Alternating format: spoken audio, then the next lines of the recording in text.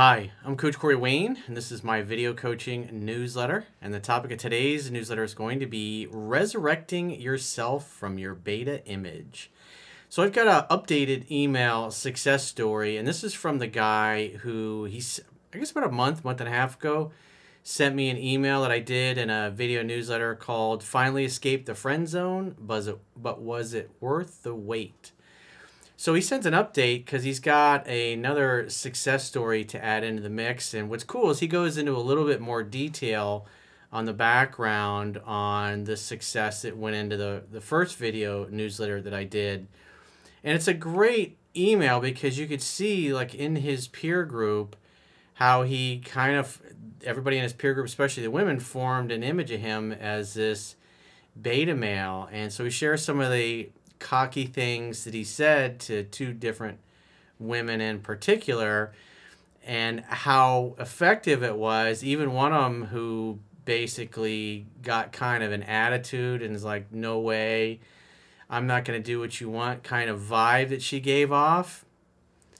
But she eventually came around on her own without any kind of prodding, just because he gave off the right vibe. So it's a great success story because I know lots of guys come to my work and they're wanting to kind of right the wrongs of the past, or to kind of turn some of those failures that they may have had, especially when they involve women that are in their peer group or their social circle, and turn them into victories. Because the greatest way to silence your critics and the greatest medicine for failure is winning, is having successes. So I got a quote that I wrote, and then we'll go through his email. And the quote says, "Never let defeat have the last word. No matter how many failures, setbacks, and disappointments you've had, as long as you keep trying and learning from your mistakes, eventually things will turn around and successes will happen. Average people give up easily. High achievers never stop trying to improve, learn, refine their approach, and get better. All great success stories and great people only happened because they chose to persist without exception when quitting seemed like the sane and rational thing to do. All great people who accomplish great things have a little touch of madness that makes insanely great endeavors possible." So with that said, let's go through his email. He says, "Hey, Coach Corey, I wanted to give you two success stories on how I basically resurrected myself from the beta image that I showed off to countless women while being stuck on one chick, but two in particular that had high interest in me in the past that I managed to successfully turn the table with." So obviously these women really liked him, and because he didn't know any better, he talked them out of liking him. But he turned that around. So to paint the picture for the audience and viewers, you recently did my email story titled Finally Escaped from the Friend Zone, but was it worth the wait? A little more context for timeline purposes. That whole ordeal took place between 2015 and 2019. So we're talking 4 years. That's a long time. In 2019, I was 23, going on 24. Now being at the age of 25 is when most of these events occurred. So in the previous newsletter email, I explained how I was glued to the one Honduran chick. We were in this fitness organization at the time, and there were so many beautiful, or where so many beautiful women resided, many of whom would compliment my physique at these workouts. Obviously that means they find you attractive. And even had a few try to shoot their shot with me, but I was so zoned in at the time with this one girl, I turned down several experiences that I regretted until recently. And so I talk about this a lot. When a guy, or a girl for that matter, gets fixated on one particular person that's not going anywhere, and especially if they're telling themselves that they don't deserve to have what they really want. And like this guy's case, he's in good shape and women are coming up to him, shooting their shot, so to speak, and it's just kind of going right over his head, going right by him, because he's so fixated on somebody that it's not going anywhere with. And the interesting thing is that when you got somebody that it's not progressing with, and then you have other opportunities, you just simply go where the other opportunities are. And oftentimes that other woman sees that when she wasn't interested supposedly, sees that you just move on and other girls are showing you attention and affection, she tends to come back and make a little bit more of an effort. And you'll see that as we get further in the email, that is part of what helped him succeed with this other woman, is because he was indifferent to whatever. It didn't matter that she wasn't interested or wasn't paying him any attention. Other women were. And so he focused his attention on the women that were. And then he gets a tap on the shoulder, and guess who it is? It's beautiful how that works. That's why being attached to anything is so detrimental to you moving forward and taking care of the opportunities that are there. That's a true abundance mindset. And if you love and you value yourself, then you want somebody that's excited to see you, excited to spend time with you, that jumps at the opportunity to be with you.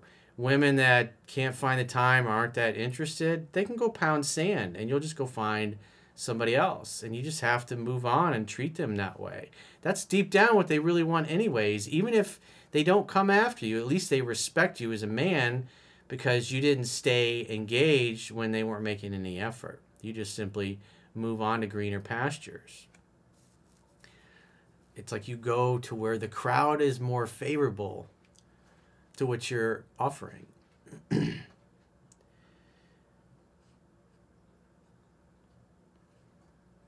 So back to his, so he says these women would compliment my physique at these workouts and even had a few shoot their shot with me, but I was so zoned in at the time with this one girl, I turned down several experiences that I regretted until recently.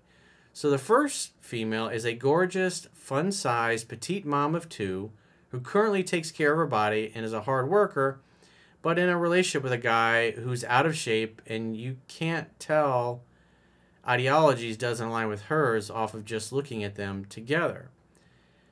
Back then, this was a woman who was always overly friendly to me, complimenting my body and how I smelled, and even gave me those extra long hugs, all subtle key indicators of a girl with interests.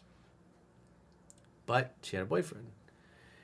She shot her shot once on Instagram after seeing me post on my stories a fun arcade bar I had went to, and she replied, "Ooh, that looks like fun, I want to go." At the time, I wasn't knowledgeable of your work, but knowing now, I would have took that as the girl who's interested in me reaching out and turned it into a date, but it didn't happen, and instead responded with, "You should go." Fast forward to the end of 2020, I've been focusing on my business and just working on myself, and recently posted on my Instagram story an event that was held at her former school, and she responded stating, "Why was that I at her old school, LOL." I viewed her comment and left her on read. Keep in mind, this woman has over 10,000 followers on Instagram and has guys throwing themselves at her in the comments and DMs. Yeah, so she's got lots of guys throwing their dicks at her. So she has lots of choices and lots of options, and she's shooting her shot with him, and he's kind of indifferent to it. So that probably doesn't happen at all, a guy leaving her on read. So a couple of weeks later, I see her at a fitness clinic, and she made eye contact with me, but quickly turned away, and it was obvious because we were the only two people there besides the workers. It was interesting seeing her reaction after, as she quickly took her products outside to her car without speaking and came back for one more bag and was about to leave, and I called her name, which she then said, "Oh, hey," like we didn't already make eye contact, and came over and greeted me.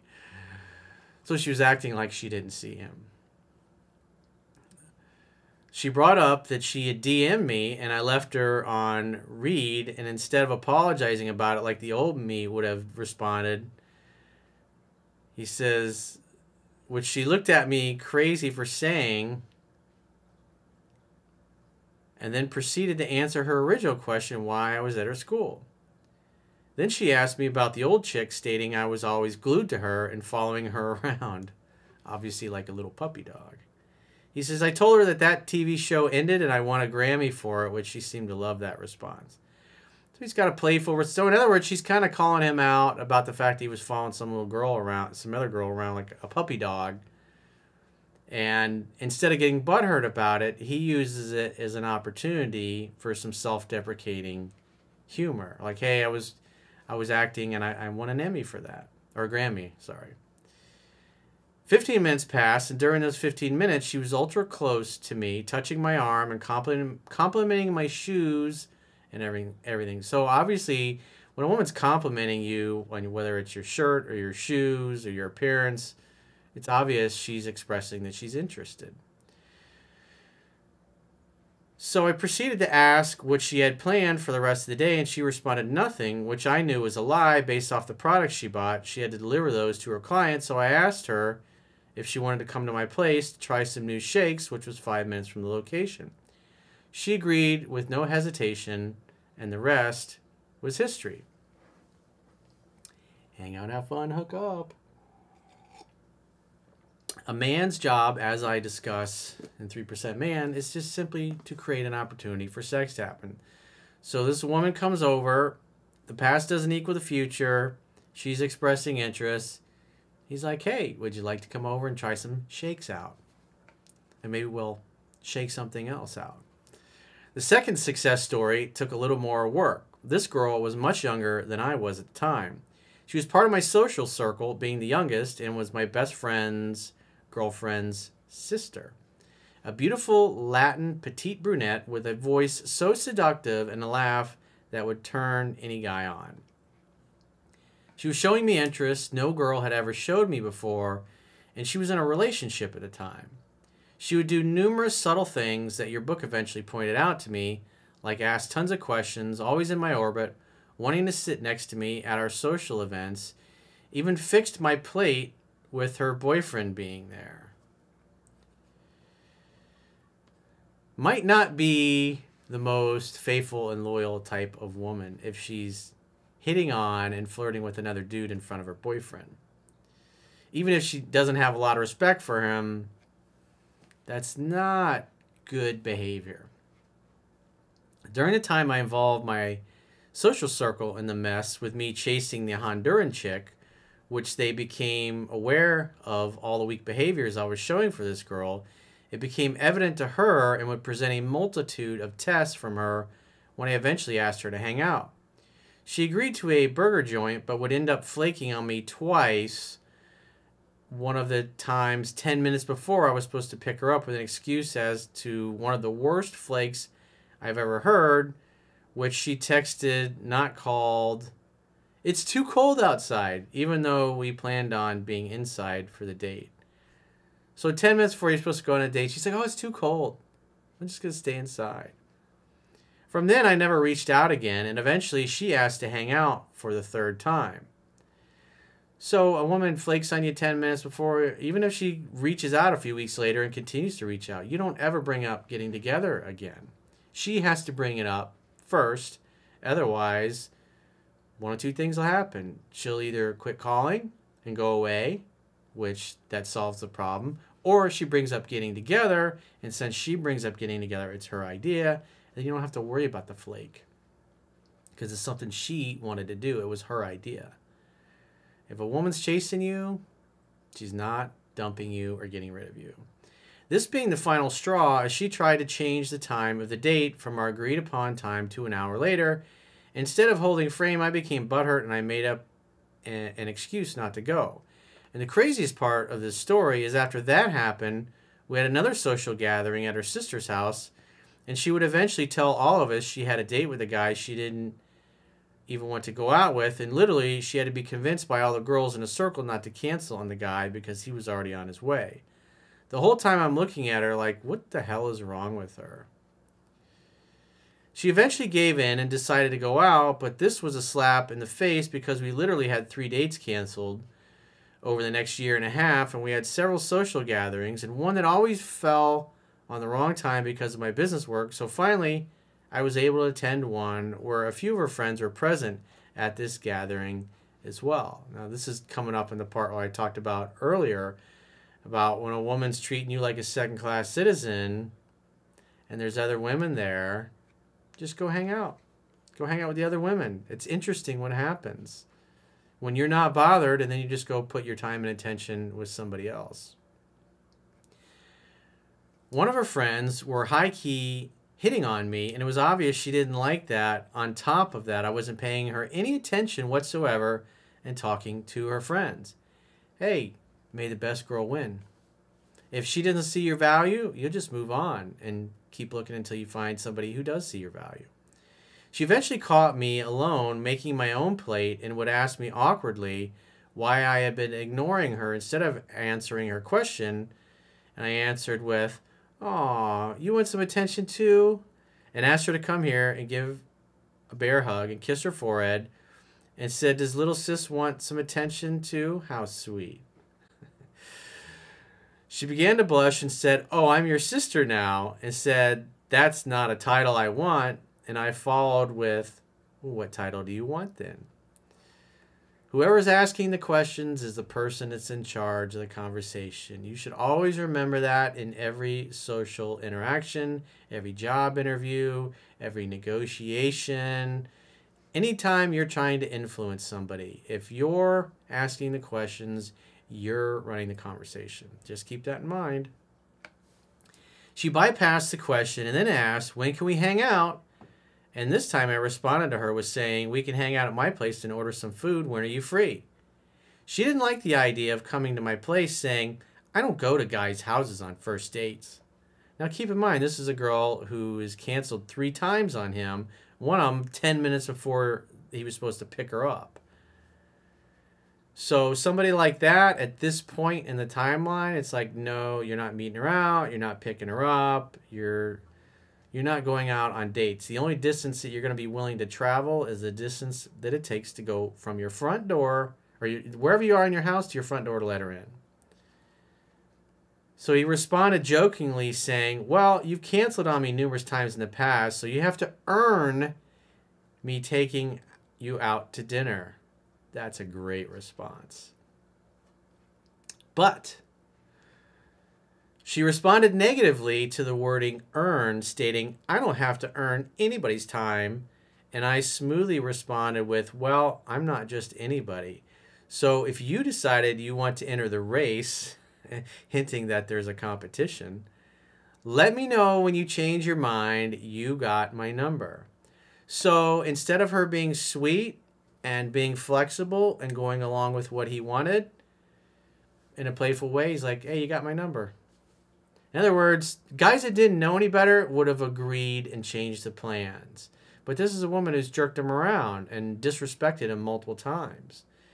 And if he's got plenty of options, which obviously he does at this point, then he's not interested in meeting her out or spending money on her. She can come over and make him dinner and make it up for the fact, because he's got the attitude, "Hey, you can make it up to me for the fact that you've canceled several times. And I'll still give you a shot as long as you're nice to me."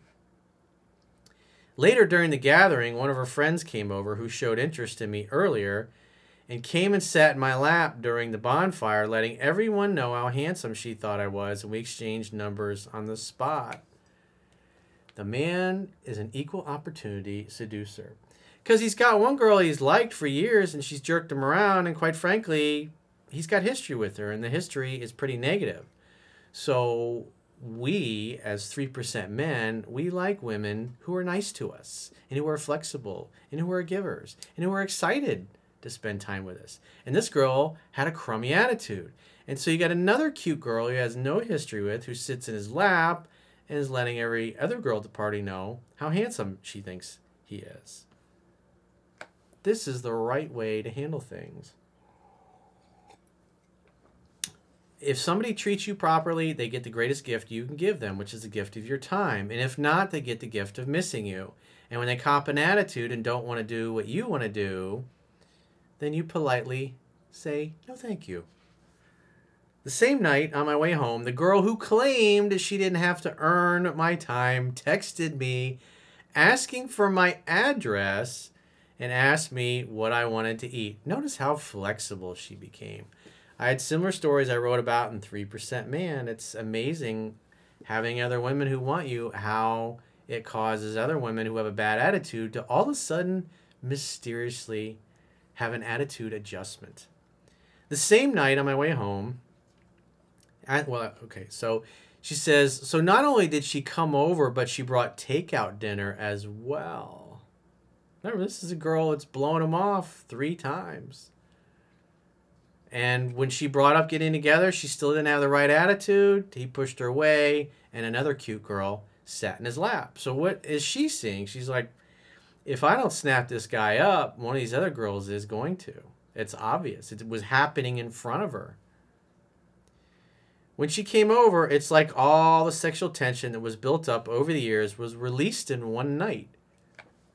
Hang out, have fun, hook up. Teespring.com, the Coach Corey Wayne store. I think Teespring is now Spring, just spring.com. For whatever reason, they changed their name. But you can get to it the same place. She came in the door and laid the food down, and then I motioned for her to come to me. Very masculine. Nicely done. And grabbed her by the waist and pulled her in close and asked her, what was the title you wanted since you don't want to be little sister? And immediately you could see the shock in her face, followed by the biggest smile. And we began going to Pound Town, where the sprinklers went off several times that evening. So she came like a waterfall, huh? You got that chocha. To no surprise, after only 2 times of coming over and 1 date, she's already asking for a relationship, trying to lock me down. But you didn't ask for a relationship. You just hung out, had fun, and hooked up. Interesting. And it's exactly the opposite of what Hollywood and TV shows us to be doing. Isn't that interesting? She told me she liked me for the longest time, but I was so hell-bent on one chick, she gave up the interest. The old me would have agreed, but the new me declined because I want to experience more women before I decide to be monogamous. Ooh, I bet that made her even more frisky because now she's got to try even harder to get you. Even though she gave up the box, you're like, gonna take my time. Thank you so much, Coach. Never in a million years would I have said some of these daring things that most would consider disrespectful. Well, it's just masculinity. It's misogynist. That's what being a man's about. Men are naughty. We're sexual beings. We all got here through sex. So don't be embarrassed or ashamed of your desire. Be proud of it. And don't apologize for it ever. So I set up a date on the spot, I remained calm after a girl's shit test, and I didn't panic. Your book tells us things are 10 times easier when a woman's interest is high, and that is evident in these stories. I hope to send you more success stories in the future. Well, great job, dude. Thanks for sharing that detail, because it's cool to see the progression, how the evening winds and turns, and then you got a woman coming back into your life who had jerked you around a bunch, and you were calm in how you reacted to it. You weren't in a rush. You were like, oh my God, now I finally got my chance to get in your pants. You were like, I'm not too sure about you yet. I think you should come over to my house. I'm not coming over to your house. It's kind of like just like right out of the James Bond movies when the women say, I'm not having sex with you tonight, James. There's no way I'm sleeping with you. And he just goes, and he smirks and he smiles because he knows how it's going to end. He knows it's going to end and hang out, have fun, hook up, the magic formula. So if you'd like to get my help personally with a challenge, whether it's in your personal life or your professional life, go to understandingrelationships.com, click the products tab at the top of your screen on any page, and book a coaching session with yours truly. Until next time, I will talk to you soon.